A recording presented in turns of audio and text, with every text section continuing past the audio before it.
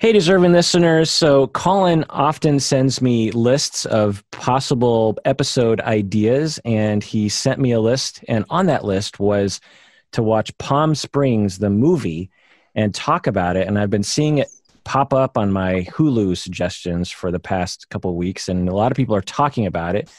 It is perhaps the movie of the week, shall we say? And I took him up on the offer, and the three of us watched it, Humberto and Collin and I. And it brings up some interesting questions about nihilism and the meaning of life, and are rom-coms still in style? So let's talk about Palm Springs. What do you say, y'all? Let's do it. Checking in. This is the Psychology of Seattle podcast. I'm your host, Dr. Kirk Honda. I'm a therapist and a professor. Who are you, Humberto? My name is Humberto Castañeda, and I'm a used CD salesman. Hello, I'm Collin. I'm from Texas, and I build bombs for people stuck in time loops. Nice. So if this sounds a little goofy, it's because we just spent the last literally 42 minutes trying to problem solve all of our audio problems. And I won't point any fingers because this is an audio episode anyway, but just let it be known that it's not my or Humberto's fault. So right, I'm going to Collin. provide a summary. I'm going to provide a summary for the. So if it sounds a little goofy, it's because of that. But I really wanted to talk with Collin and Humberto about this movie, and also I think it'd be interesting to talk about. But anyway, just a brief summary, and this is total spoiler alert because it is spoilers. It's a movie, Palm Springs, that you don't want spoiled because there are very interesting, plot developments as it happens. But anyway, so it takes place at a wedding, and an earthquake opens up a rift in time, and Andy Samberg falls into it and has to live the same day over and over and over again, like Groundhog Day. And he repeats the same day perhaps thousands of times. He goes into despair. He accidentally encourages Roy, this other guy at the wedding, to enter the cave. Roy gets really angry because now he has to live the same day over again. He tries to get revenge. Then Andy Samberg, or Niles as his character, accidentally kind of entices Sarah to enter the cave. And so now Sarah is living the same day over and over and over again. Over time, Sarah and Niles fall in love. Sarah is scared of the vulnerability of falling in love. She lashes out. Niles reveals he had sex with her before, many times before she entered the cave. She leaves him and learns quantum physics, and they both enter the cave to blow themselves up to see if they're either just going to die and put themselves out of their misery, or they're going to end the looping. And it turns out they ended the looping. So that's the end of the movie. But it is a rom-com, and it's funny and cute and enjoyable. Off the top, let's just give our ratings. Berto, what'd you give it out of 10? I give it a 9. Wow. Why? Loved it. Now, by the way, I had heard the name. So when you said, hey, you should watch this because we're going to talk about it, I'm like, oh, I've heard that name. But I had not heard what it was about at all. Or if I had, it like went in one ear, out the other. So when it started, I literally had no idea what kind of movie. I was like, oh, it's a comedy, obviously, because it's got Andy or whatever his name is. And then it starts, and then the first time it loops, it was a total shocker for me. I was like, oh, that's what's going on. Loved it. Really enjoyed it. So yeah, maybe it'll change over time, but for now I'm a 9. There were some callbacks to The Graduate. Could you tell? Yeah. Like looking through the leg and jumping into the pool, and that's right. The nihilism vibe of it. Collin, what'd you give it? Which is one, and I think you're bringing that up because The Graduate's one of my favorite movies. Right, exactly. Yeah. I gave it a solid 7. Wow. So I flipped today. What made it so that you didn't like it as much as Humberto? No, I didn't necessarily not like it. I think it can be read as a very simple film. And there's nothing wrong, by the way, with being a simple film, because I think that you can have a complicated movie executed poorly that is garbage, and you can have a really expertly handled, simple script that is flawlessly directed and acted, and it can lift your spirits and be amazing. It's all about how it appears and how it feels to me. And I liked it. I just found myself losing it a bit in the days that followed. It didn't necessarily live in me as fervently as some other films had. And it's hard to put a grasp on what that exactly is, but I think in the moment when you are watching it, which one could argue is the most important thing about a film, the actual experience of watching it, I think it's, an 8 or a 9. I think it's a phenomenal experience to watch. Collin, it's interesting you say that it didn't stay with you, because one funny thing, how when Avatar came out, all these people were like, "Oh God, I want to live in Avatarlandia," or whatever the hell it was called, and they were like, "I'm so sad, I'm not there." Well, okay, I didn't experience that at all, but with this movie, I kind of did. I was like, there, even as the movie was reaching its end, I was so sad. I'm like, wait, but maybe they should stay. I was thinking about it. It's like, you're living forever and it's not a bad place to be. It's Palm Springs. God. And then as the movie ended, I was like, I want to go back. I want to live that over with them. So it kind of did stay with me. Yeah, this is kind of your wet dream, Berto, because you don't want to die. And this movie basically means you can live forever. Yeah. And you get, it's the best of all worlds because you retain memory, right? And you build on memory. I don't know what happens to your brain eventually, but you're retaining memories day after day. So you are living forever. Now, if you already have family and you have this, like the dude is probably super upset, Roy, because he's like, I don't see my little girls growing up. Tomorrow is her birthday. I don't get to see her, whatever. Right. But if you're just like this carefree dude, like that's pretty cool. Yeah. Well, I'm like Collin, I gave it a 7 out of 10 because I thought it was a thoroughly fun movie. And if y'all are out there, haven't seen it yet, I highly recommend it as a kickback watching of a movie in a relaxed afternoon or evening. And it's sort of thought-provoking, and it's never cheesy. There was never a moment when I thought, oh boy, here we go. Yeah. But it wasn't, as Collin was saying, like super sophisticated. I'm not going to think about it years later like Inception or something like that, you know? That's fair. So, or even Groundhog Day for that matter. But it's perfectly serviceable. 7 out of 10 is a great rating. Okay. So nihilism. Let's talk about nihilism. Before we get into it, I'm going to ask you guys some questions. But before I get into that, as a caveat, I know enough about philosophy and nihilism to know that I don't know anything about nihilism and philosophy. So if we have any philosophy, nihilism people out there, I would just skip this whole episode because this is going to make your ears bleed because we're going to get everything wrong, or we're just going to be incredibly simplistic about it. But unless, Collin, you have some surprise philosophy degree up your sleeve, which maybe you do, I don't know. But anyway, not up my sleeve, in my beard though. Yeah. Oh, okay. That's where you hide your secret. All my degrees. I was wondering what those pieces of paper were shoved up in there.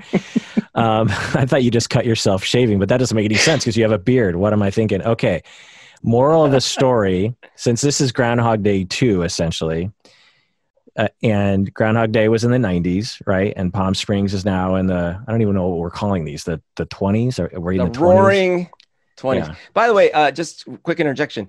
Groundhog Day is one of my favorite movies of all time. So if I was going to rank the two, I'd still give the edge to Groundhog Day. But there are a couple of parts of this one that actually reach a little deeper into the questions, into the underlying questions that are proposed by such a movie. Right. Yeah, you could tell that the writers really thought, okay, let's look at this from all the angles and then construct a story that includes those elements and from my eyes, wasn't cheesy. There was never a moment where I thought, okay, here we go. The writer has something to say about life. It was all seamlessly written into the characters that felt natural in the moment. It wasn't until so I watched it and then I rewatched it to take notes for this episode. And it was only then that I was like, oh, the writers snuck in a lot of ideas that are pretty profound that just kind of blew past me in the moment as the story was going. Anyway, so Groundhog Day, Collin, what's the moral of the story? By the end of Groundhog Day, what are we supposed to walk away going, I learned something about life? Our lives and the meaning that they entail is self-derived and to some degree must be discovered, and oftentimes is helped in its definition by the ephemeral, eternal experience of connecting with another human being. Groundhog Day, right. Yeah. Berto, what's the moral of the story that you would say of Groundhog Day?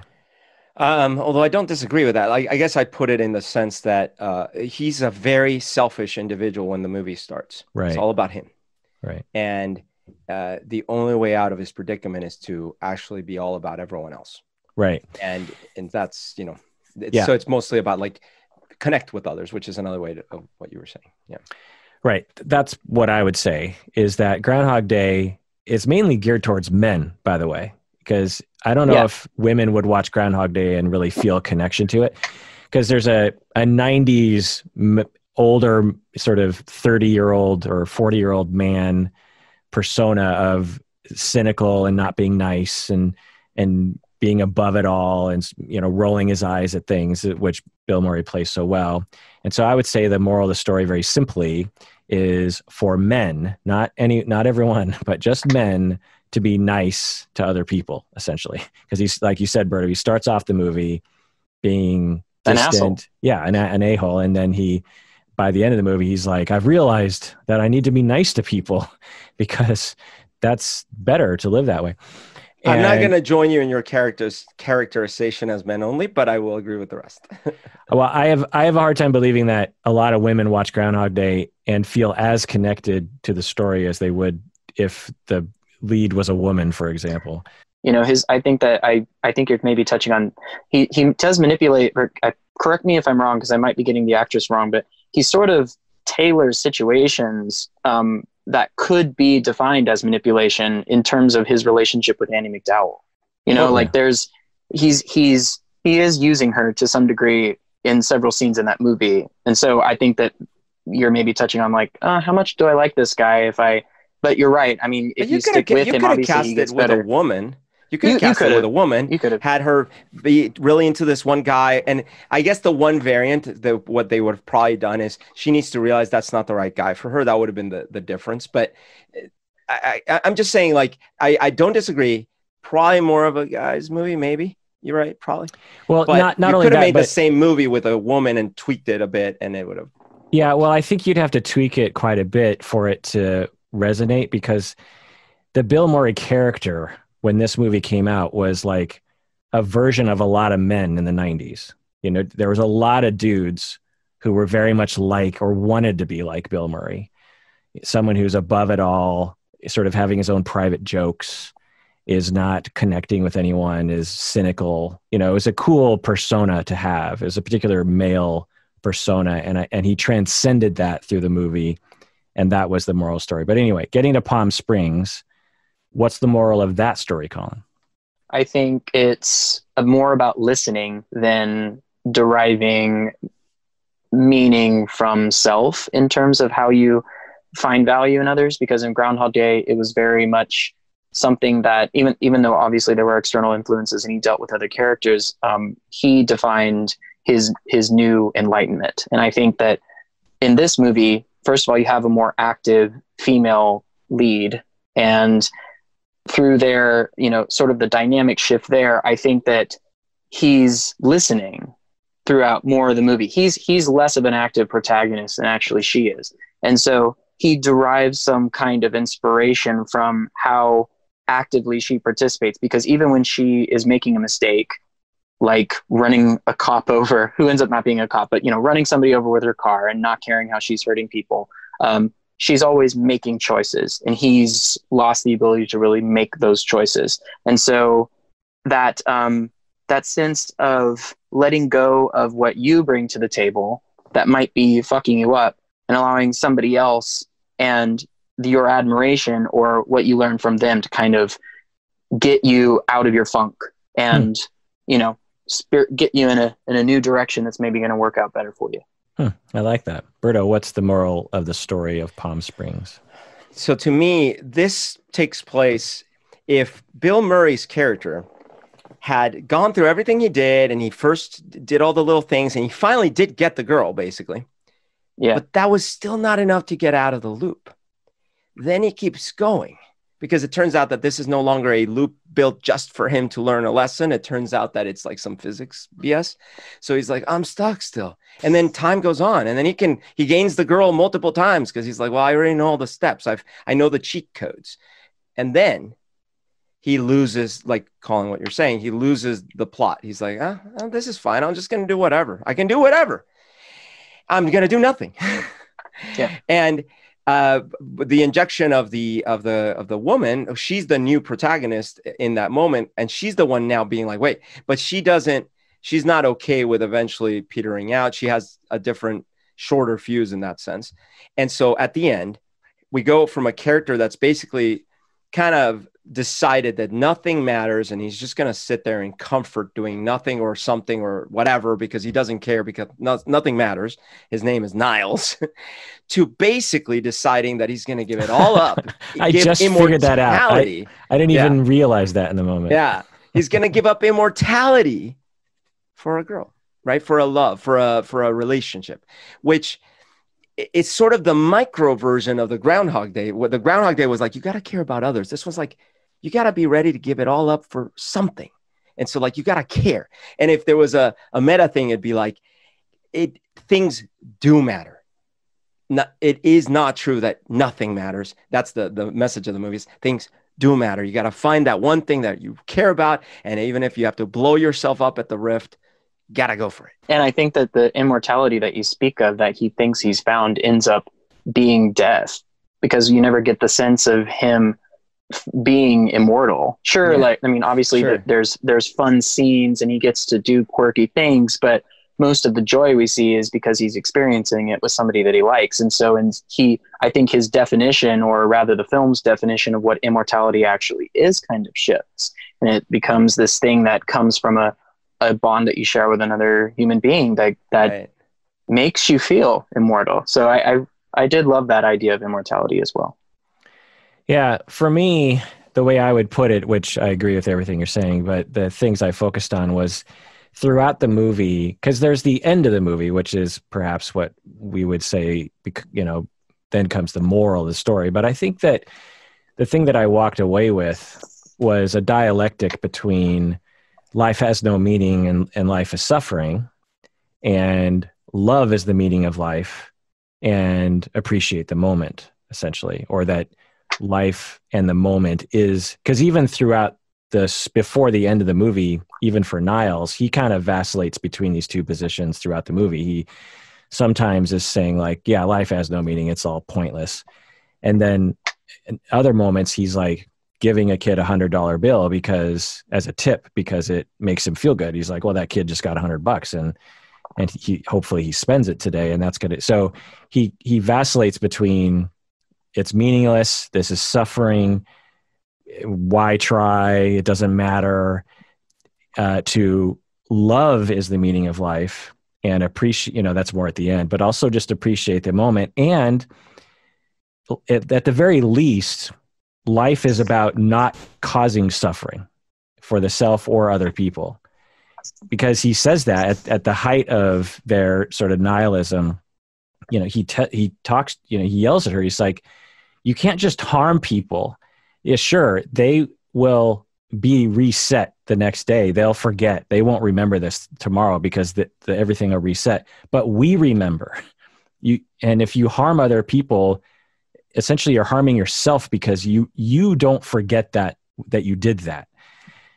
And so I found that it was interesting. It was an interesting way of writing, because it would have been tempting, I think, to write a story where he was just all life has no meaning, and having all the jokes derived from how Andy Samberg is just like completely cynical and nihilistic. Instead, you see him kind of struggling.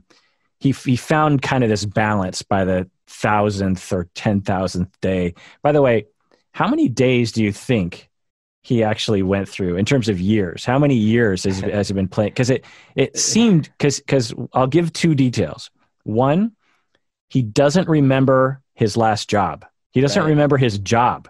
So how long? Because I can remember jobs I had when I was 13 years old, which was 37 years ago or whatever. I can remember that job. I can, visually, recall it very well. So how many years would it have to be? And then, but 2, he remembers his dog. So, and presumably he remembers like where he lives or something. So how many years do you think he's been looping? I go with 5, but because the whole job thing I explain away because the guy probably is a drifter a bit. So like he had a job for like 3 months before this. What was that job? That kind of thing. Oh, okay. As opposed to like, I worked at this company for 10 years and I don't remember for the life of me. It's my take. What do you think, Collin? Well, when you were leading up to this, my immediate go-to was the situation of forgetting the job. So, God, at least a couple hundred. I mean, it have to be. Right? A couple hundred what? Days. Years. Oh, years. Years? Right. Yeah. That's what I thought too. No. That's what I thought because It's possible. How can you possibly forget, right? If it's not. Yeah, even if it was a 3-month drifter job, if it was the last job you had, you would remember it. The other thing is when she throws him a birthday party and says, "It's your millionth birthday," he goes, "It hasn't been that long, has it?" He doesn't know. He doesn't remember. Yeah, but remember, his brain is presumably still following some physical limitations, right? So he's not going to be able to cram indefinite amount. Now, I grant, and look, it could just be a plot hole, right? Like, maybe forgetting a job is a little too weird. But at the same time, we don't know what he did. Like, the point is, he doesn't remember. He could have worked as like one of those services where you literally go get a job every other day or something, whatever. I don't know. I'm going to go with 5 years. Maybe it's 20, but I don't know. I don't think it could have been, because there's also like a level of sanity thing. He wasn't insane yet. Right. I think 20 years would drive him insane. Well, he did say that he had sex with Sarah hundreds of times. He did say that. Yeah. But that could have happened over a week. Yeah. Right. So, and maybe he was exaggerating, but I liked that too, that the writers left enough ambiguity where you just never really knew. Yeah. By the way, there's a YouTube channel that does a 10-minute comedy version of Groundhog Day that I cannot remember right now, but I recommend people look for it. It's actually a 2-man comedy troupe that is actually hilarious. I saw one. It was a short where it was a guy sitting on a bench and a girl and a gal sitting on a bench. I've seen that. That one's pretty good too. That's not Groundhog Day. That's just a time machine. Well, it's Minute Groundhog. Right. It's Groundhog Minute or something. Groundhog Minute, yeah. But the other thing I was going to add is in these movies, one thing they never explore is, yes, he's immortal, technically, supposedly, right? But there's this limitation because the starting point first of all, it's only one day and he's always starting physically from the same location. And so what's funny about it is, like, take a video game. Let's say he wanted to beat, The Last of Us Part 2 or something. He can't unless he somehow buys saved games on the internet every day or something like that. He himself can't sit there throughout one day and beat any video game that's significant enough to play. And that's just a trivial example. But like, for example, if he was like, I'm going to build a rocket, he can't do anything that would take longer than a day to do. He can learn because he remembers, but so like things like learning how to play the piano, ditto. But things like, I'm going to create a company and I'm going to I can't do any of that stuff. I'm going to go, so that's an interesting thing they don't quite explore in these movies, is the limitation of that starting point and the day limit. It's like, I'm going to make a movie where it's Groundhog Year and see how much you can do in a year. Or actually better, Groundhog Life. You go through a whole life and then you start over with, and then you have all these like problems because you're like, but I had this family and now I gotta. So the first few times through, you try to recreate your family and only to realize it's impossible. You couldn't possibly get all the variables to line up. And then eventually you're like, then you go through your nihilism phase and then it loops around. It's probably going to be a TV series because I don't think I was going to say it should be a TV series. Yeah. Okay. Collin, let's just get to the heart of the matter. What is the meaning of life to you? The meaning of life is to never stop exploring and to readjust, reinvigorate when you feel like you have nothing left to explore. Because I've always found that when I'm at my lowest, I feel like there's nothing left to learn, nobody that I can connect with, and I'm isolated. So to me, what I very much saw in Niall's character is an inability to move forward in any conceivable way. And so, yeah, I guess those are my 2 cents. Berto, meaning of life.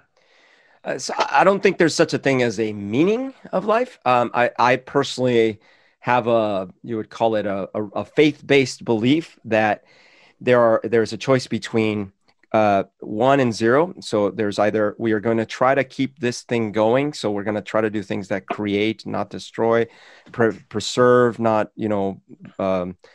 kind of use up all the resources. We're going to try to expand. We're going to try to see if we can, at a universal level, become conscious and save ourselves from collapse or expansion, those kinds of things.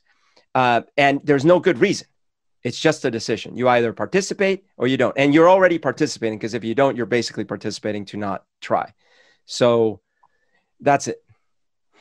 Me, one word, love. All right, let's take a break. When we get back, let's continue the conversation. Love it.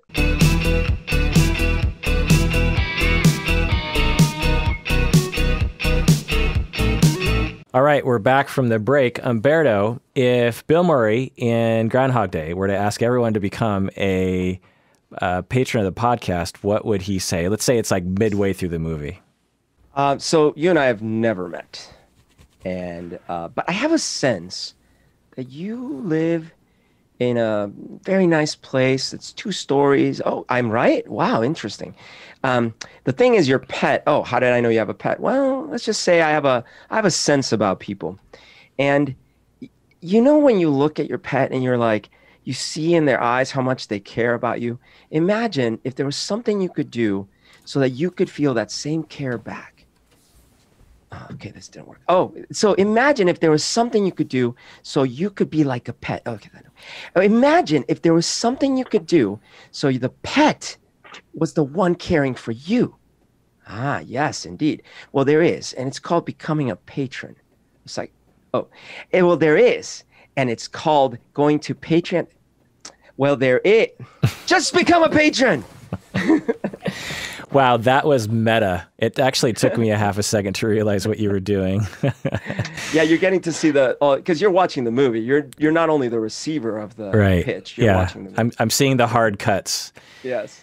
So, Collin, you wake up, you're Andy Samberg, you're Niles, and you get over the shock after, let's say, 300 cycles. What do you do with your time? Well, I certainly don't feel like my inclination would be to respond to the situation like the lady in the film. I feel bad just referring to her as lady. I don't remember her character name Sarah. or her actress name. Sarah. Thank you. She is my favorite character in the fucking movie, and I loved her performance. Anyway, I definitely don't think I would try to figure out quantum physics. I don't think I would. I feel like I would try to do something new every single day. And honestly, I think that I would try to have really close relationships with as many people as I could. Like, okay, so let me explain. I do have this inclination, I think sometimes, where I go, gosh, what could that be? Like with this particular person, there's so much, there's potential here. There's potential for us to explore certain things. That sometimes I feel this with friends, or sometimes with total strangers. And yet sometimes in the context of the moment, or in the context of my life, just given whether I'm single or if I'm, whatever the situation is, I feel like things are not explored. But in this scenario, then I would be somewhat free from some of the constraints of society. And I would probably just explore like a curious octopus moving from cave to cave. Ew. So like with relationship caves? No, not that. No. I was Did you say a metaphor? Because you said like only. an octopus? Yeah. They're my favorite animal. I was trying to think of like what animal I would be in this hypothetical future. I mean, I love octopus octopuses as well, but I find that they are a little ew to me when you see them kind of crawling around. Yeah, sometime when I come to Seattle, we'll have to go scuba diving, and you'll have to dance with the giant Pacific octopus, because they will dance with you. Oh. Yeah. Have you danced with them before? No, I got my certification, but I've never actually made the trip up north or gotten dry suit certified, as I've been told you will need to do if you would like to dive in the Sound. Interesting. But, yeah. So you would explore what? Romantic. I say romantic, but I just mean the most intimate possible connections with as many people as I could. And I know that sounds probably a little creepy to some, but basically I would know in my head that I don't have a long-term commitment with anybody because I don't have that option available to me. Yeah. So I would try to, create newness, create new experience with as many people I could love, if you want to use the word love, as possible. Intimacy where you really get to know them well, whether that leads to romance or just a deep friendship where you're using drugs with Roy in the desert, then that's what it means, right? Right, because I would think that in this, one of the things I would like the most is that I could say how I really feel, because I think in a lot of scenarios I can be preoccupied with, well, this is something that might, ruffle feathers, or maybe, or I guess I sometimes feel hyper aware of the context of relationships, things that are prescribed by culture or things that I know they represent or they believe or their moral justifications. And so I would feel a little more free to just be like, hey, this is how I feel about you. This is what I'd like to do. What do you think about that? Yeah, I can get behind that. I like that. It occurred to me, I wonder how many white people on the very first day would just say the N-word all day long because they could get away with it. That would certainly not be me, although I do have a horrifying memory. I think you've done a whole video on your racism, so I'll sprinkle in a nugget. I lost a game of Smash Brothers, and so I hurled a lot of obscenities at nobody, just because we were just having a crazy fun time. And so it was in the heat of the moment, and that was one of them that I had screamed. But it still haunts me because immediately after it was like the word that you can't take back, and I was like, fuck. I am like, and I apologize to everybody. I'm like, I'm so sorry that happened. But yeah, no, that would not be me, because that's like the one time I can remember saying it. Well, let me, you don't have to answer this question, Collin, but had you ever said the word before? I feel like I must have, but I have no memory of them. It would have been in relation to some kind of music I was listening to that I probably shouldn't have been repeating, just because that there's like, to me, sometimes a lack of cultural awareness when people just decide that it's okay to say it because they love this particular piece of music and it's mentioned. And that to me is like that's the very wrong way to look at it, because there's so much behind that word that really, like, that's the tip of the iceberg. And that was his right to say in that song because, he represents a part of that story. Right. So. Yeah. It's interesting because to me, I can't imagine that being an expletive because it doesn't occur to me, it's a word. I was just wondering, like, because I don't think I don't live in a world where I don't listen to hip hop, so I don't hear that word very much, if at all. And I certainly have, if I had said it, it would have been when I was maybe 12 and maybe even then, though, it would have been like just out of curiosity of what it sounded like coming out of my mouth. But I certainly have never said it in anger or even in sort of just joking or something.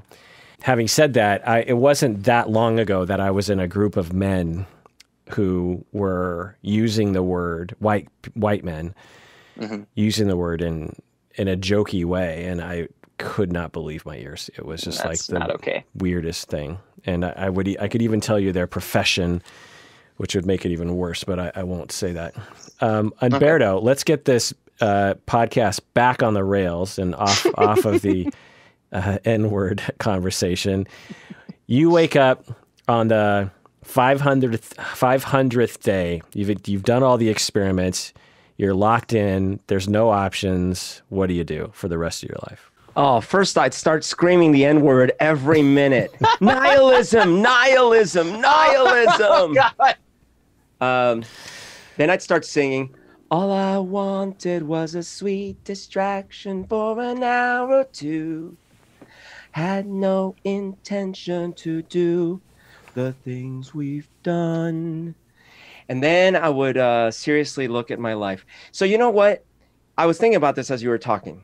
At first I thought, well, you got to try for the perfect speed run. Meaning, you know, it's the Groundhog Day angle, but like at a more global scale. Like, what could you actually accomplish in 24 hours? You don't need to sleep, right? So you get definitely pulling an all-nighter. And rather than limit yourself by what you don't know today, you could essentially assume that whatever plan you want to formulate, within some physical limitations, of course, you could take as much time as you want to learn the things you need to do and then perfect that plan. When I say physical limitations, like if your plan is like, well, I'm going to go join the NBA and win obviously that can't happen for a billion reasons. But see what your perfect run, speed run could be that day. How much good could you accomplish, right? Like you're going to go change politics. You're going to change the UN. You're going to somehow influence the world. And you're probably not going to be able to, but maybe. But that's the challenge, is how far could you push it? I was thinking about that. Then I thought, well, I mean, that's assuming I can keep my sanity. The fact is, after a few days, it might only take like 3, honestly. You're going to get really depressed and it's going to hit you really hard because, you know, we're sitting here talking about it like, it's so fun. And I'm like, oh, it's immortality. But look how difficult it is for people to stay at home for 2 weeks. And all of a sudden they're like, I can't get a haircut. We need to be back out. Open us up. Let alone you've gone 2 days in a row where you're realizing, oh my God, wait a minute. This is actually what's my new reality. And like you wake up and you're like, shit, this is real. And then you go to have that conversation and it's no longer a cute moment in a movie with a funny comedian. It's you frustrated because no matter what you say to this person or do, it doesn't change anything. So I'm sorry, but I think I would have to like probably try to start finding a cure, a way out, which is what the gal was trying to do. So I think I'd be more on the gal's, on Sarah's plan. So at the end of that process, you discover nothing. You spend 10,000 years trying to figure it out. Oh my God. I don't know if my sanity's still there. Would you kill yourself? Because Niles tried to kill him, but he tried. Would you try to kill him? I can't speak for my mental state at that point. Because first of all, how much can a human brain hold? Certainly not 10,000 years worth of data. No, right? You'd forget most of it. Yeah, most of it, right? So in some ways, I'm thinking, like the way I feel right now, no, I wouldn't try to do that because I would be too afraid that it would be permanent. So I wouldn't. But you don't know what it would be like. Everyone's like, you know, it's the whole Mike Tyson thing. Everyone's got a plan until they get punched in the face. I feel that way. I'm like, yeah, I can say, but yeah. 10,000 years? Yeah, I didn't realize what you were saying earlier until you just said, you know, that bit of the video game. You can't finish The Last of Us 2. Yeah. In that because so much of our meaning in our life or enjoyment is feeling like we're iterating on something, right? Right. You add on to your house, or you move to a different place, or you build your bank account or something, right. Or you make your way through a degree, or with this podcast, we build a catalog of episodes in the past. And to feel like and I guess I have a very small version of this, which is occasionally, I would say 5 to 10 times out of over 1,000 episodes over 12 years, I've lost episodes after recording. In fact, Berto and I were recording a reaction video to Star Wars, Phantom Menace, a couple weeks ago, and I completely lost the recording. So we resolved that we would actually do it over again and act like we hadn't done it. Yeah. And the thought of that is mind-numbing on a certain level, but it's like we have to. That's the only way to do it, because we're on a project of reacting to Star Wars movies. And we had to do it with D&D too. Yeah, right. We had to do it in Dungeons and Dragons. We had to completely start over with Dungeons and Dragons. Yeah. And if I had to do that, just doing it once, just reliving like an hour of my life once. Yeah. With someone that is also living it with me, like we're together on it, is not pleasant. I cannot imagine doing that every day. Even what you're talking about, Collin, which sounds nice, of like having romance, it in the way that in the movie Palm Springs, it wasn't really until Sarah and Niles were having that building of a relationship over several days, several years maybe, did it become meaningful to him again. You saw him by the point that he didn't seem like he seemed like he had developed relationships with all sorts of people, maybe not meaningful relationships in the way that you're talking about, Collin, but maybe. So it is interesting to think about. And at first I would think I wouldn't kill myself because I don't know. I feel like I'd be able to figure out something to entertain myself. But then I think about a lot of what entertains me has to do with the constancy of my past. You know, I wrote a song and, well, maybe that would be it. It's like I could just write songs and hold them in my head, I guess. And then you're like, because it would keep coming up. Oh, okay, tomorrow. Oh, no, there is no tomorrow, right? Yeah. Like, hey, can you come over tomorrow? You can't do it today? Yeah. And that's what would kill me. And so that's why really the truth is when you say, what would you do? Nothing well. I would not handle it well.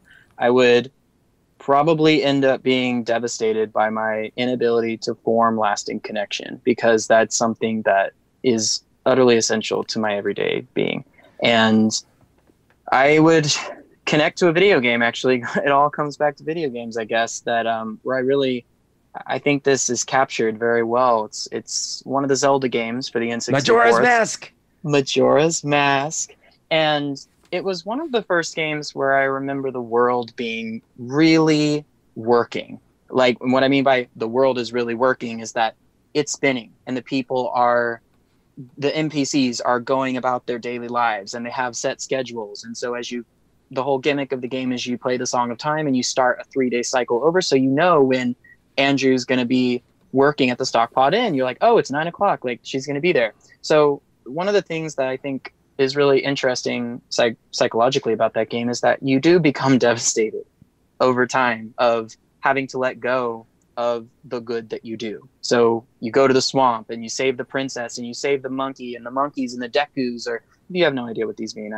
There's no reason you should. It's not an episode about Majora's Mask. But two warring races, in other words. Like, you sort of get them together, and the swamp is peaceful, and there's no more pollution, and there's a very real effect of your goodness and what you brought to this area that then you have to let go. Because if you don't play the Song of Time, the world will end. And so that wanes on you. As a child, when I played it, I didn't finish the game because I was too devastated having to say goodbye. Yeah, I had to finish it later in life. So yeah, that would probably happen to me, and I would plunge into an absolute pit of despair. Yeah. So what I thought of, and I'm curious if you had thought of this, is I would make a case to people of going through the cave with me. And it wouldn't be one of those things where I accidentally or so. I would spend a day or many days building up a case for people at the wedding or whomever I could talk to who could manage to get to the cave. And I would say, so I know this is not believable, but let me prove it to you. I know everything about your past. I know everything about your past. Why? Because I've lived the same day over and over and over again. It's sort of like the movie Live, Die, Repeat, or The Edge of Tomorrow. Oh, that's a good one. Yeah. Eventually, Tom Cruise figures out how to convince the general because he's been there so many times. He knows the exact way to lay it out so that at least he believes him. It's like, wait, so you're telling me you've lived the same day over and over again? And I would actually try at least, and I think it would work. I think because the thing I would try to sell, if I thought I was stuck and I was either going to try to kill myself or otherwise, I think I would say, this is all I have. I'm not going to drag anyone through. I'm not going to, do this to anyone involuntarily, but I'll make a case to the whole wedding, and I'll say, here's my case to everyone. We can all live forever as a little commune, and our time will actually progress because our relationships will progress over time. The world will repeat the same day over and over and over again, but we have and the material items of this world will reset every day. But we as a collective can have a life together forever. And I'm telling you all this because I would like to not do this alone, and it's up to you. And if no one does it, then no one does it. But I would imagine that some people, the guy with the red shirt in the back. Yeah, this sounds really great. Actually, I'm totally intrigued. Just quick question: what happens to kids? Like, if a kid goes through this, do they age? No. Oh, because I got Nobody kids. ages. Because I got 2 kids. Like, what are we gonna do with the kids? It's up to the kids. The kids have to make the choice. Now, like Grandpa here with Alzheimer's, if they go through do they get reset to like when they didn't have Alzheimer's, or they're still Alzheimer's? They're still Alzheimer's. Will they keep forgetting more, or they'll stay at the level of forgetfulness they got now? I don't know. But so, this is the work that Kirk would be doing. He would be asking these questions, and so the people that reject it won't go through the cave, right? Yeah, I think you'd probably have to get loners, or maybe not loners, but I think as soon as you have a lot of close ties to other people, this becomes a problem, especially if there are age gaps, because like, you know, you. Well, don't Berto, let me ask you. So let's say you're at this wedding, and you're by yourself, and someone, you know, pitches this idea to you. You can live forever, and you never die, and you can learn and learn and learn and learn and learn. So there's pros and there's cons, but you will never die, and you'll never get sick. As long as you're not sick today, you'll never get sick. And you can eat whatever you want. You can drink as much as you want, because the next day you don't wake up hungover, unless you woke up this morning hungover. Everything will just be as it was when you woke up this morning. Would you take it?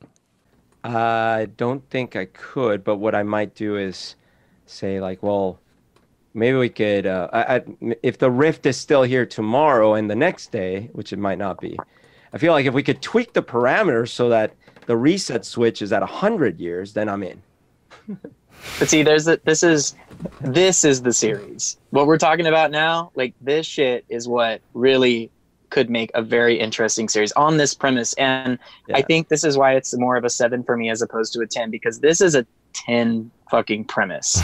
I would love to watch, because imagine the conflicts of people that say and do things exactly as Humberto is suggesting, you know, the things that would end up becoming problems that weren't problems at the beginning, or the things that are glorious, you know, there'd be a mixture of positive and negative and in between, and how everybody reacts to it. And like maybe cults form, and like people who go through the thing at one point having this enlightenment, maybe they get jaded and kind of like the Roy guy, JJ Jonah Jameson. Oh my God, I love that actor. I can't believe his name just left my head. Anyway, but yeah, so just that variance would be delicious. Absolutely. Yeah, that's what I would try to do. I would try to, at least one of the, years I spent waking up every day, I'd be like, maybe I can get some people to come through with me voluntarily. And if they hated it, well, they could try to kill me, but I'd wake up the next day. Yeah, I feel like there's some categories of people that you probably have to rule out. Anyone who was sick that day, especially very sick, probably doesn't want to go through, right? Like, I'm going to have a cold for the rest of eternity. But I bet you, if you actually sold it to people of, I have been doing this for 10,000 years. And so you could die 40 years from now, you could get sick occasionally, and then the last 10 years of your life be sick often. Right. Or you can live the next 10,000 years of your life, and you're kind of sick. And we could learn together how to cure your sickness. Maybe maybe there's some way we could figure it out after 10,000 years. And then infinite years later, Satan shows up. Surprise! This is hell. Yeah. So that's just one of the things that popped into my head, is like I'd try to get people to come in. All right, let's conclude here. So I want to go over just some notes I had that I was taking of likes and dislikes. So what I liked about the movie, in addition to what I've already said, is that it's a legit rom-com for today's young people. I thought it was you know, geared towards today's young people who I think are smarter than we were when we were Groundhog's Day age. I also thought it was well acted. Like I said, it wasn't cheesy. I liked how the movie started with him already in the loop instead of showing how he got there. I liked that they had the woman who was the one who figured it out instead of the man. That's quite a twist from normal movies. I liked how there was an Asian in the movie that didn't have an Asian accent. He actually had I think an Australian accent, if I'm not mistaken. Whenever there's an Asian in a TV show or a movie, I see their face and I'm like on the edge of my seat hoping that he doesn't have an Asian accent. You know, it's like, I mean, obviously if it's a movie about Chinese people, then they're going to have an accent, but so many times it's like an Asian walking down the street of New York and he opens his mouth and he has an accent. Even though 6% of Americans are Asian Americans who don't have accents, meaning they have American accents. But my favorite thing of all time of the movie was the ending song is my favorite Hall & Oates song of all time, When the Morning Comes. When I was in college, and Humberto, you remember the Cellophane Square store, which was a used record store. And they would sell records because everyone was getting rid of their records, and so they just had stacks and stacks of old records. And for 25 cents, I could buy classic records: Led Zeppelin, Hall & Oates, Elvis Costello, REM. And I picked up this really old, one of the very first Hall & Oates albums, and I put it on my record player. And this is one of the, I think it's track 1 on that album. And I was like, I've never heard this Hall & Oates song before. It's amazing. And I've been playing it. I mean, have you heard that Hall & Oates song that they played at the end? Have you ever heard that song? I don't know. Yeah, it was a minor hit, but most people have never heard that Hall & Oates song. Did you even know it was Hall & Oates, the last song? I guessed it had to, like the voices are what they are, but I didn't. But then again, there's a lot of songs that like you'll be like, well, this is such and such band that you should know. And yeah. So I didn't think too much about it, but that's really interesting. Yeah, I love that song. I didn't like that very occasionally Andy Samberg would go into his super goofy acting. Like when he was running away from Roy, he runs like with his arms flailing out, and I just thought it's like because he's so used to acting like a goofball, you know. But this role did not call for that level of goofiness, you know. I also didn't like the fact, and this is common to a lot of movies and TV shows, is they want to make Andy Samberg seem like this chill bro, and he's drinking beer all day long, never drunk. Never, ever drunk.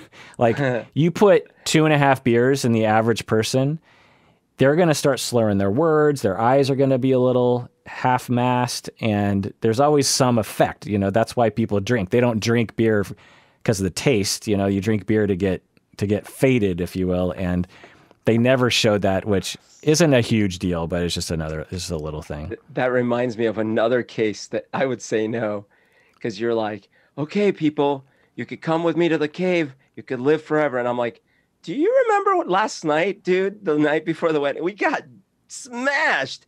I am feeling terrible right now. I don't want to live through an infinity of hangover days. Yeah. The other thing that's always in a lot of movies and TV shows is whenever they're drinking beer, it's always this totally random movie label, a brand of beer. It was right. It looked like a beer can that was based on Tecate, but it wasn't Tecate. And I don't understand that. I don't understand why you can't just have like a brand of a beer. Like if you could drink a Diet Coke, why does it have to be like Diet Cola? Why can't it be an actual brand? Like people walk around with iPhones. I don't understand why all brands can't, you know, it takes me out of, it's like, what's your number? 555 for, you know, it immediately makes me, oh, this is Hollywood, because that beer doesn't exist, and we're in a Hollywood world. But then when they put the real beer, then people complain that it was product placement.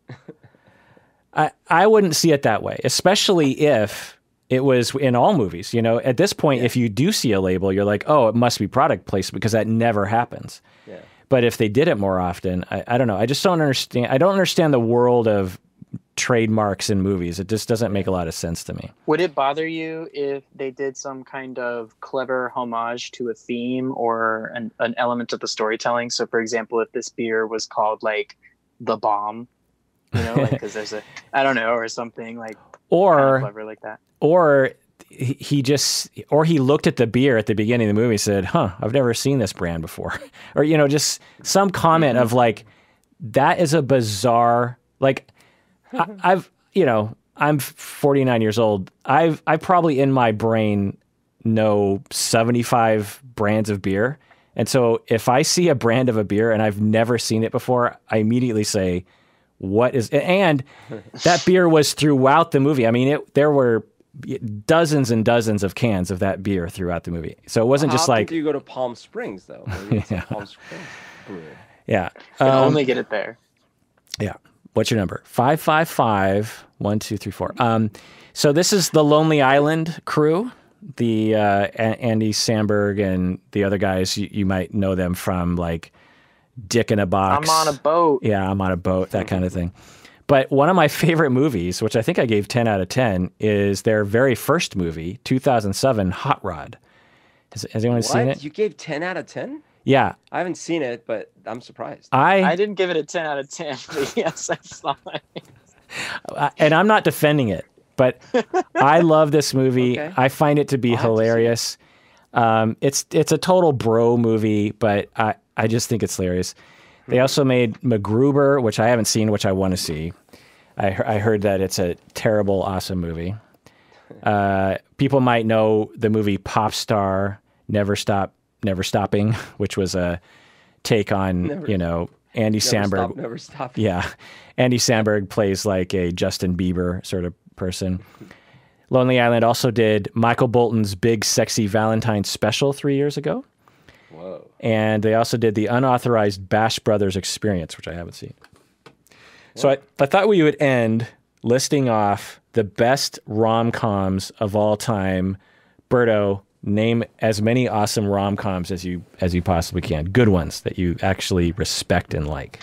All right. But really quick, before I do that, I did want to say that when the movie started, two quick things. When the movie started, I saw the actress, Sarah. For a second, I was like, oh, is that Alyssa Milano? And then I'm like, no. Wait, is that the girl from How I Met Your Mother? But I was thinking it was the girl from the band camp girl. And I'm like, well, no. Oh, no, that is the mother from How I Met Your Mother. And because I couldn't place her. But then I was really happy because she's a great actress. Yeah. And she was totally wasted in How I Met Your Mother. But anyways. She was also in the U.S. Callister episode of Black Mirror. Right. And she's also a parent. Oh my God, I forgot. Yeah. And she's also in Riverdale, according to my wife, which I have to say because I don't want to be disgraced as if to say I watched that stupid show. I don't Kirk, you gotta hate watch it. You want to talk about get your favorite can of beer, the Bomb, favorite best brand. The other thing I was gonna say is that this is why I hate watching previews and why I loved that I knew nothing about this, because I guarantee you that most people knew what was up from the beginning of the movie. Yeah, in the preview, it completely lays out it's like Groundhog Day. Right, and I didn't see the preview or anything. So that whole imagine if that whole first sequence when he's being a dick at the wedding and he's like, you have no idea why. Yeah. And then this guy starts shooting him and you're like, what is going on? Yeah. I just thought it was so great. But anyways, all right. So greatest rom-coms. When Harry Met Sally is in there. Okay. Philadelphia Story with Cary Grant. Oh, because Philadelphia Story also is with, or that's Philadelphia. Yeah. With Tom Hanks. Story. Oh, okay. Yeah. What's it called? Splash is good. Oh yeah, that's Splash. Good call. I would say.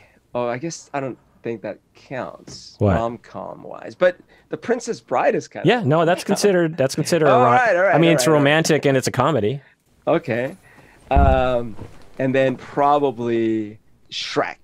Oh, okay. I didn't thought of Shrek. That's a good one.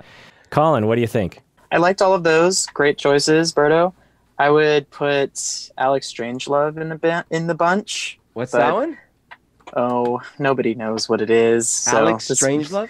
It's on Netflix. Oh. I thought it was going to be like the bisexual rom-com that we needed, but you know, it's about a struggling gay person, of course. But anyway, it's like a really cute John Hughes-esque take on somebody who's developing, you know, feelings and they're not sure how to deal with them. And he's a huge cephalopod nut, so I'm a little bit biased. I would say ultimately probably How to Lose a Guy in 10 Days, just because I think it's extremely rewatchable. It's one of those movies where when you try to reproduce it, it doesn't work, which they tried to do with those two actors in something called Fool's Gold, and it was just an absolute clusterfuck.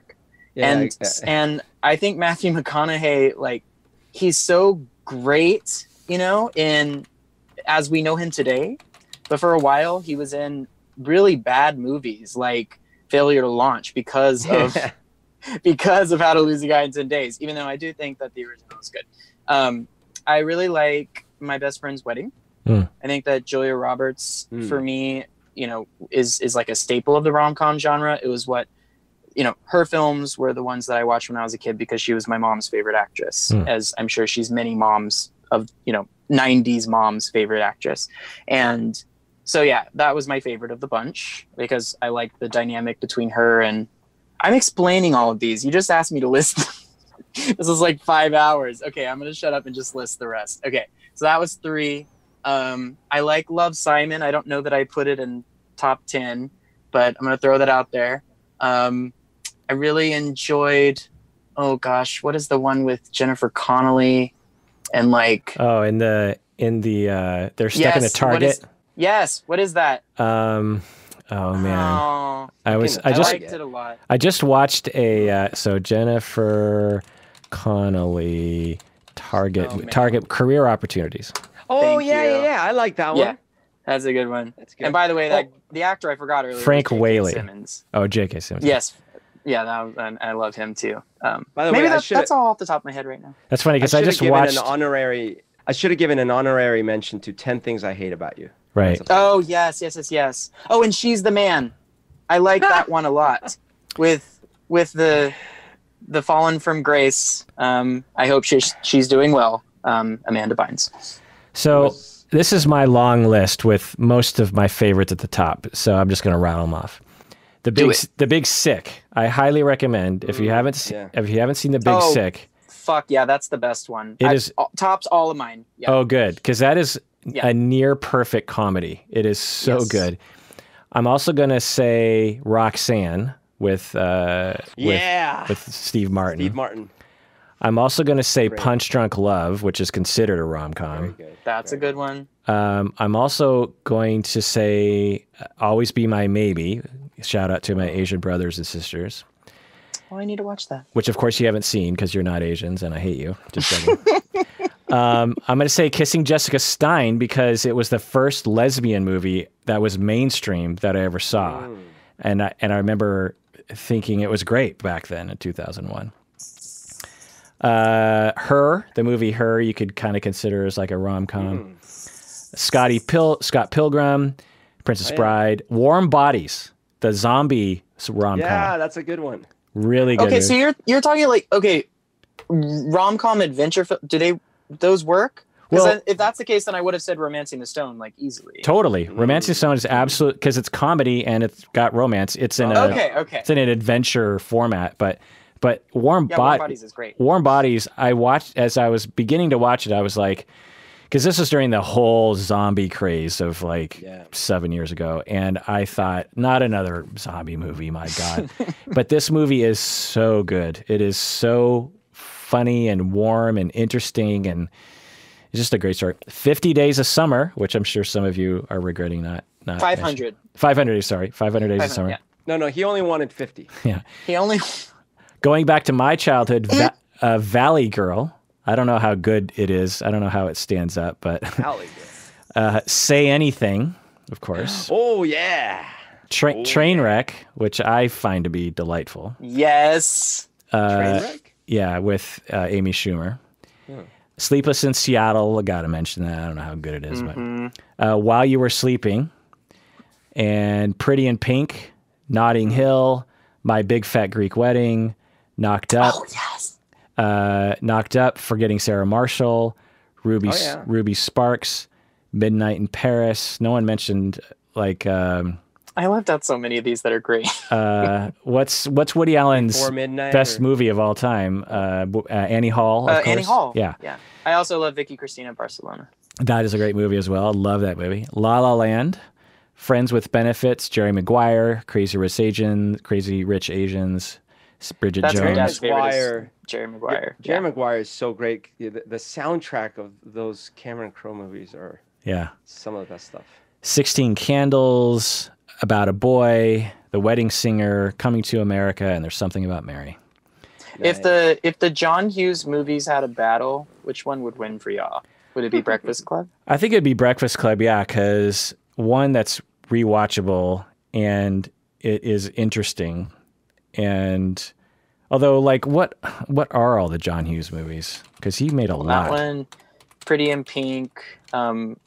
This might be sacrilege, but is Revenge of the Nerds? No, that's not. Ferris Bueller, 16 Candles, Breakfast Club. Oh God, Ferris Pretty in Bueller. Pink. For me, there's no Ferris for me is the tops. Weird Science, Planes, Trains, and Automobiles, Home Alone, Uncle Buck, National Lampoon's Vacation, Some Kind of Wonderful. Actually, it might be Some Kind of Wonderful. That was my favorite back then. She's Having a Baby, which is not great. Mr. Mom's pretty great. Michael Keaton's phenomenal in that. Yeah. The Great Outdoors, Dennis the Menace, Career Opportunities. Wait. Yeah. He made Career Opportunities? Oh, yeah, he wrote it. He wrote Career Opportunities. Well, there you go. Didn't know that. But I just think, like, man, Ferris is like, maybe when I watched it, it was an unbelievable experience. It was like one of the movies that we watched at my school. Every now and then we would watch a movie. There was Bill and Ted's Excellent Adventure was one of them. Classic. Ferris Bueller's Day Off was another one. And Lost Boys was the other one. And all three of those, maybe it's because of how I watched them, but it was just so good. For me, Breakfast Club, I was 14 when I saw that in the theaters. Like, that is like, I was the exact age someone needs to be to watch that movie. And as subsequently I've watched it, over the years, and each time I watch it at different stages of my life, I see different kinds of things. And it came out in 1985, and there's something about 1985. Everything 1985 to me is the best thing that ever happened. Like movie or songs, 1985 top 40 is like these just amazing songs. Careless Whisper by George Michael. Like a Virgin, Madonna. Not the best Madonna song. Wake Me Up Before You Go Go. I Want to Know What Love Is by Foreigner. I Feel For You by Chaka Khan. Out of Touch by Hall & Oates. Everybody Wants to Rule the World by Tears for Fears. Money for Nothing, Dire Straits. Crazy For You by Madonna. That's a good Madonna song. Yeah. Take On Me, Aha. Whoa. That's a classic, man. Yeah. Easy Lover, Philip Bailey and Phil Collins. Great song. Nice. Can't Fight This Feeling by REO Speedwagon. Nice. We Built This City, Starship. The Power of Love, Huey Lewis. It's just another Sunday. Don't You Forget About Me, Simple Minds. Cherish by Kool and the Gang, which is a classic song. St. Elmo's Fire by John Parr, which is terrible. Oh, I love it. The Heat Is On, Glenn Frey. We Are the World, USA for Africa. Shout, Tears for Fears. Part-Time Lover, Stevie Wonder, great song. Saving All My Love for You, Whitney Houston. Heaven by Bryan Adams. Oh my God, so good. Ooh, some heavy songs, man. Cool It Now, New Edition. We gotta cool it now. Miami Vice theme song. Loverboy by Billy Ocean, which is just a jam. Let's see. Oh Sheila by Ready. Oh yeah. Oh Sheila. Yeah. Rhythm of the Night. The Rhythm of the Night. Yeah. Dance until the morning light. By DeBarge. DeBarge, yeah. One More Night by Phil Collins. Great slow song. Sea of Love, Honey Drippers with Robert Plant. A View to a Kill and The Wild Boys by Duran Duran. That's the one. I was thinking because Humberto had said, or he started singing the one from Octopussy earlier, All Time High, and I know that's an '80s more, but it was okay. That's an earlier one. View to a Kill was this year. Yeah. You're the Inspiration by Chicago. Oh my God. Ooh. Neutron Dance Pointer Sisters, great song. We Belong, Pat Benatar. Night Shift by Commodores, great song. Howard Jones, Aretha Franklin, Corey Hart, Never Surrender. Let's see. Never surrender. Yeah. Let's see. I mean, the list just goes on. Raspberry Beret by Prince. Oh, wow. Boys of Summer by Don Henley. One Night in Bangkok by Murray Head. Oh, I love One Night in Bangkok. When the samba. Obsession by Animotion. Do you remember that song, Berto? It's an obsession. Yeah. You're my obsession. How would you want me to be? When get you you sleep sleep with me. If You Love Someone, Set Them Free by Sting. Great song. We Don't Need Another Hero. The theme from Thunderdome. Mad Max 3. Yeah. Tina Turner. Oh, God. Let's see. Well, that part is awesome. Head Over Heels by Tears for Fears, which is my favorite Tears for Fears song. Smooth Operator. The Smooth Operator. Yeah. Glory Days by Bruce Springsteen. That's a jam. Voices Carry, Till Tuesday. Oh, man. Would I Lie to You, Eurythmics. Scary. Let's see. Summer of '69, Bryan Adams. Walking on Sunshine. Walking on Sunshine. Yeah. I always thought that they were saying, in the nighttime, you're so scary. Oh, in the nighttime, you're so scary. Do a cover. Make it scary. You so scary. Give it a whole you're meaning. So scary. Whole new meaning. You so scary. I always thought that's what they were saying. So my cousin, the song, Another One Bites the Dust. Yeah. My cousin, he thought it was, because Freddie Mercury will say, another one bites the dust. He says that a lot. My cousin thought it was, another one bites the doctor. Yeah, no, I think we talked about, I feel like I felt the same thing when I was a kid. Like I would hear it on the radio and I was like, what's wrong with the doctor or something? He's a very bad dentist. Yeah. I mean, Thompson Twins, Heart, What About Love? Heart. Oh, yeah. Please. Fresh by Kool and the Gang. She's fresh. Let's see. Oh, Jermaine Jackson, Do What You Do. That is one of my favorite songs of all time. Do what you do when you did what you did for me. Let's see. It's Sting, Fortress Around My Heart, another great song. Penny Lover, Lionel Richie. I mean, this is the top 100. Sugar Walls by Sheena Easton.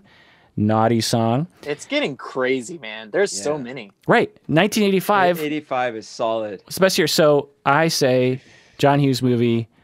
And guess what? Movie came out in 1985. What? Isn't Back to the Future 85? Let's see. Let me type it in here. Back to the Future. Yeah. Yeah. See, I told what is you what is Empire? Very important. That's earlier. Empire's 1980. 83. Oh, fuck. No, sorry, 80. Yeah. Return is 83. Yeah. By the way, another thing that happened in this movie, in the one we were supposed to be talking about, all of a sudden a song starts playing that I hadn't heard since high school, and I'm like, oh my God, is that Genesis? And it was this instrumental track called The Brazilian from Genesis' Invisible Touch album. Oh. And I used to have the Invisible Touch album, and it was one of the ones that I listened on repeat when I was in high school. God, but I seriously probably had not heard it since then. So it was a time loop. I'm like, oh my God. Is that when they're dancing? No, it's when she's actually doing the quantum physics research, I think. Oh, it's a engine background. Okay. Yeah, I thought the music was pretty good. Collin, did you say your favorite John Hughes movie? I would also echo Breakfast Club, but then just to play, the Colin's advocate. You could say the moderator. Yeah, my second is Ferris Bueller. So love them both. Ferris. Love them both. All right, everyone. What do you think of this movie? What did you pull away? What is the meaning of life? If you can comment below, what is the meaning of life to you? Everyone out there, please take care of yourself because you deserve it. Or as Rita Coolidge would say, 'cause you deserve it.